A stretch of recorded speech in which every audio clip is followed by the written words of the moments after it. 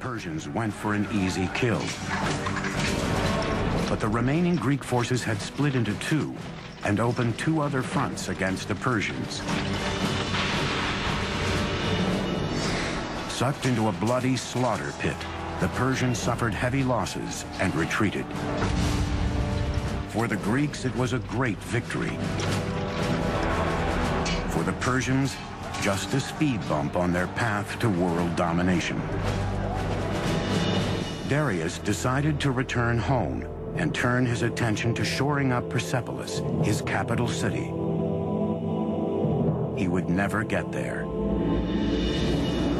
In 486 BC, Darius died on his way to quelling a rebellion in Egypt, leaving behind an empire that redefined the very notions of power and glory. He also prevented a replay of the chaos that followed the death of Cyrus by naming his successor, his son Xerxes. Now, Cyrus the innovator and Darius the expansionist were very hard acts to follow.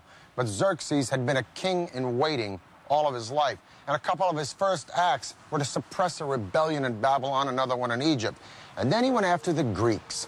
Somehow the Greeks just stuck in his craw. Some historians argue that Xerxes was making a preemptive strike. Others say that he was just cleaning up the business of his father. Whatever the case, the Greeks were no longer intimidated or impressed by the Persians since they'd beaten them at Marathon. And so Xerxes buddied up with the Carthaginian navy and the tip of what is now modern Tunisia, and he decided to beat the Greeks at sea. Discovered in 1931, Persepolis is one of the last archaeological excavations that dates back to the ancient world. 480 BC, the Persian Empire is at its peak, vast, immensely powerful, and incredibly rich. It's been 10 years since the Greeks defeated Darius the Great at the Battle of Marathon. His son Xerxes is now the latest absolute monarch in Persia's Achaemenid dynasty, and Xerxes wants revenge. Greece is only beginning to emerge as a force to be reckoned with, a coalition of profoundly different city-states, from democracies to dictatorships. They are united only by one creed, their hatred of Persia. The ancient world is on the verge of the Second Persian War. The outcome will lay the foundation for the modern world. Greeks traditionally called everybody except themselves barbarians. So this whole thing really between East and West started probably with the Persians and the Greeks and continued ever since. The Persian invasion of Greece would be one of the greatest collaborations of strategy and engineering in military history. The massive invasion would be a complex land-sea assault, demanding some astonishing feats of engineering. Xerxes wanted his forces to enter Greece at the isthmus of Mount Athos, but the seas there were so turbulent, the king directed his builders to dig a canal across the isthmus. With vast manpower and expertise in canal engineering, Xerxes' engineers took a mere 6 months to complete the canal across the isthmus. But the next challenge facing his generals and architects was even greater. The huge Persian army still had to cross the 1.5-mile-wide Hellespont. To this day, their solution is considered one of the most ambitious engineering projects ever conceived for a military campaign. Borrowing a page from his father's book, Xerxes ordered a double pontoon bridge built across the Hellespont. A feat of engineering that would far surpass the bridge Darius built at the Bosphorus. But what's very interesting is that 674 ships were now lined up. How were these ships kept stable? This must have been quite an engineering feat. The Bosphorus is not a very calm area. It can be quite choppy. The row of ships were kept in place with a very taut system of cables, probably 2 large cables that ran between Asia and Europe. Now remember, a large number of troops cross this bridge, perhaps up to 240,000 troops. The ropes allowed the boat sufficient flexibility of movement in the turbulent waters. Each section of the bridge was built on 2 boats connected by planks, so the entire roadway could ride the waves, absorbing much of the surface choppiness.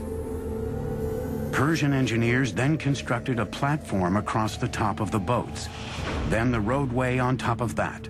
With each wood plank, a superhighway emerged, crossing the Hellespont using battleships as the foundation.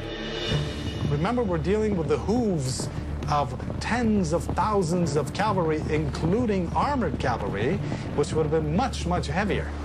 The ships were amazingly kept stable, so this allowed Xerxes to cross with his army into Europe and cross back when he needed to, and the ships were kept in place.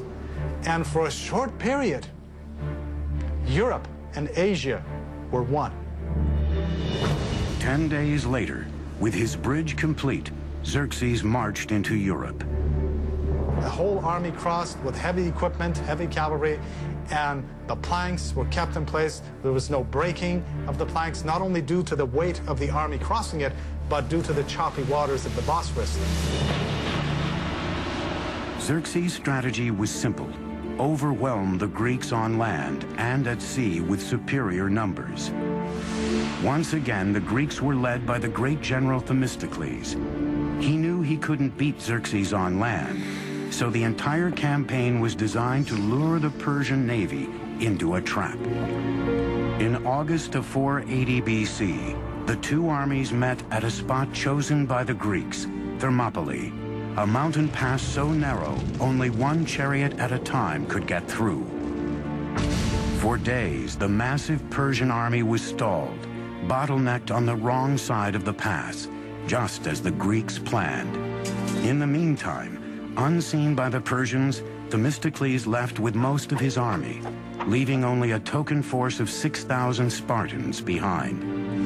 Like his father before him, Xerxes was about to charge headlong into a Greek trap. When they finally broke through the narrow pass, the Persians easily destroyed the meager Spartan force Themistocles had left behind as bait and marched toward Athens.